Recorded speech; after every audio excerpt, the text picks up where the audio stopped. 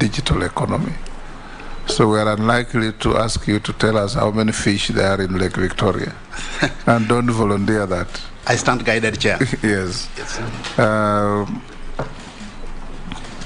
Once we give you time to tell us your journey through life for 10 minutes, then we'll open the floor. So once we go through the documentation, I'll give you just 10 minutes. If you take less, the better, to tell us who is Eliud Owalo. Where were you born? Where do you come from? How have you walked through your life? And how did you end up where you are sitting?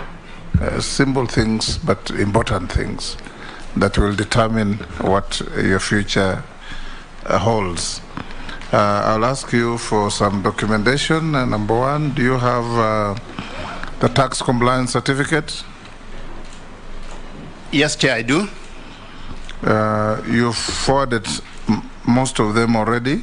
Yes, I did, but I've come with copies of the same. The Office of the Clerk will want to compare the originals that you have with what you send to them, so that they can be satisfied with the authenticity.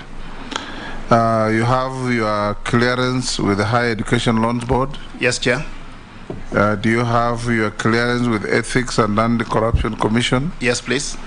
Do you have clearance from DCI, yes, commonly please. called the Certificate of Good Conduct? Yes, please.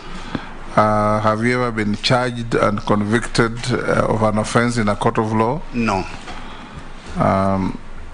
Have you ever been adversely mentioned in any investigatory report of a parliamentary committee or commission? Not at all. Are you a dual citizen of Kenya and any other sovereign? Just Kenyan. Yes, Kenyan. You have your identity card? Yes, please. You'll present the original to the clerk. At a personal level, what is your financial net worth? 645 million, Chairman. 645 million. How is it made up? Well, my Nairobi house has got a value of 120 million shillings. Upcountry, my residential house upcountry, Mr. Chairman, is worth 70 million. I own land upcountry worth 200 million. 4 cars worth about 15 million.